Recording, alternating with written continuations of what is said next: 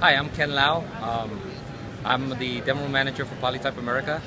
We launched this moray in North America, moray technology, and it's a pretty complex process to create these 3D backgrounds for these artistic and high-end market of patterns and so forth. It's actually a clear material printed with a pattern, and then our machine, the Swiss Cube print, actually has process and algorithm to lay down the lens in a fisheye lens. So we're actually generating the focal point and the lens with varnish, and we choose to use Palram's Palsun because of its resistance to yellowing, and it's practically indestructible.